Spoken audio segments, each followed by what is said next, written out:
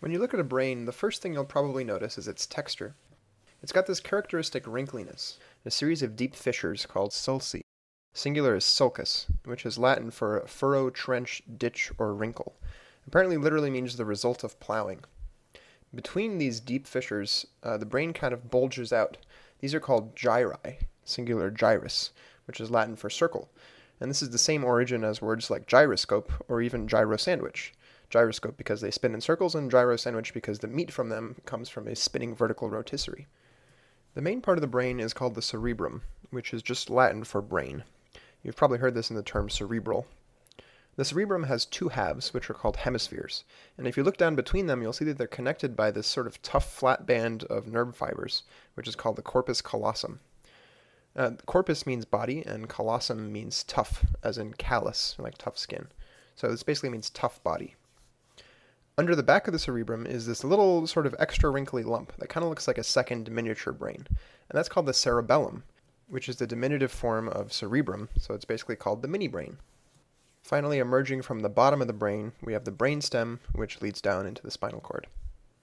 If you were to cut into the brain, you would notice a distinct region all around the surface of the cerebrum, about 2 to 4 millimeters thick. This is called the cerebral cortex, from Latin for tree bark, so it's kind of like the outer husk or shell of your brain.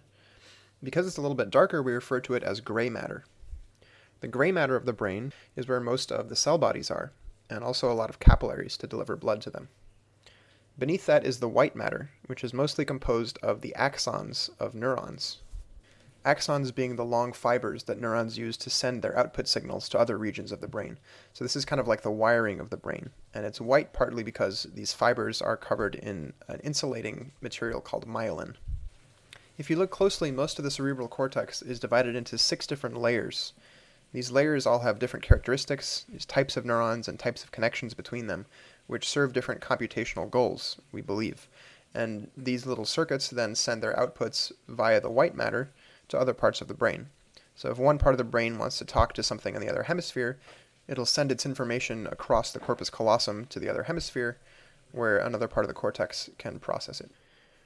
For a long time, the surface of the cerebrum was thought of as a sort of uniform mess of wrinkly intestine-looking features, and you can kind of see that in these illustrations from the mid-1500s and 1600s, respectively. This lasted until the mid-1800s, that's less than 200 years ago, when a French anatomist proposed dividing the brain into different lobes based on the bones of the skull above it. The skull around the brain functions as one solid piece of bone to protect it, but it actually develops as separate pieces, which fuse together over time, and you can still see the connections between them in an adult skull. So at the front of the skull, you have the frontal bone behind your forehead. Then as you move over to the sides, you have the temporal bones behind your temples, and further along the parietal bones, from Latin parietalis, relating to walls. So these are kind of like the walls of the skull, I guess. And at the very back, we have the occipital bone.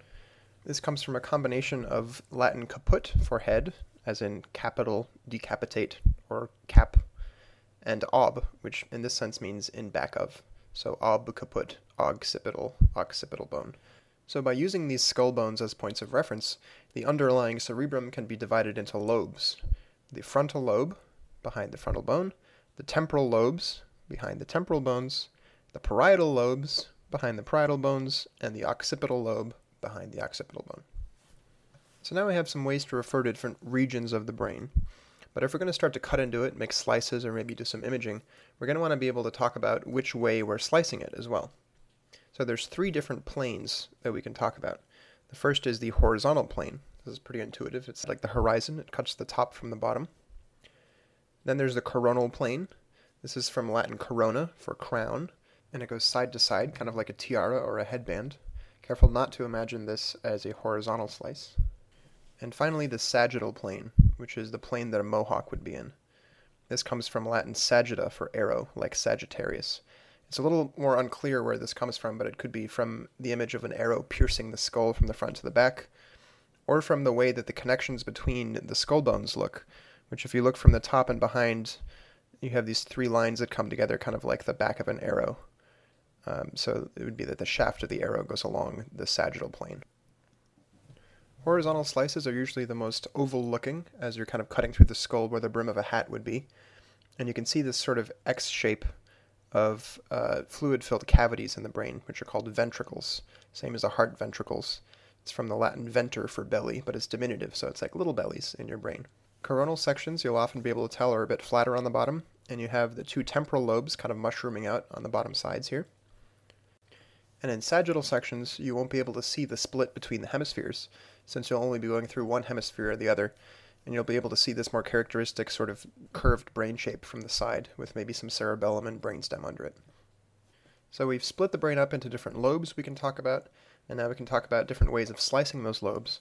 But if we want to be able to reference the relative locations of things within those slices, we're going to need some more terms for the axes around the brain. So first, I think the easiest are medial and lateral. These are basically how far out from the middle of the brain you are, the mid-sagittal plane where the two hemispheres meet. Medial is from the Latin medius, like middle. Lateral comes from Latin latus for side. You've probably heard the phrase lateral motion. This is also the root of latitude. Next we have the front-back axis, which are a bit stranger. They're developed originally to refer to different animals, and so we call them rostral and caudal. Rostral is towards your nose. It means kind of the beak or muzzle of an animal. It's originally from the Latin rodere, which is to gnaw or wear something away, like a rodent or erode or corrode. Caudal is from Latin cauda for tail, so it's towards the tail of the animal or towards the back of your head. This is the same root as the word queue, like British people do at a supermarket, or like a ponytail.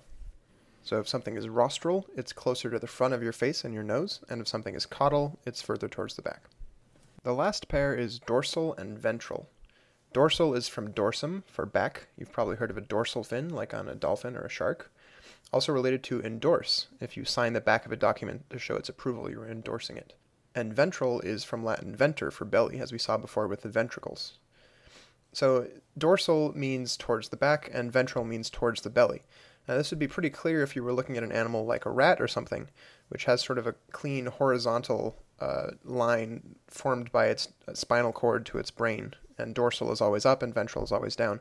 But as the human shape has sort of turned at the top, since we're now upright, dorsal refers to up in the brain, but also towards your back in the spinal cord. And ventral does the opposite. It refers to down in the brain and forward in your spinal cord, so towards your throat. There are also the terms superior and inferior, which are used more generally to mean above and below, and anterior and posterior, which mean in front of and behind. So now that we have all these terms, we can combine them and describe pretty specific locations around the brain and have this common language. For example, if you want to talk about the dorsolateral prefrontal cortex, we can break that apart, see what it means. We have dorso, so it's somewhere towards the top, lateral, so it's out to the side, prefrontal, so it's just behind the front part of the brain, and cortex, which means the brain's surface.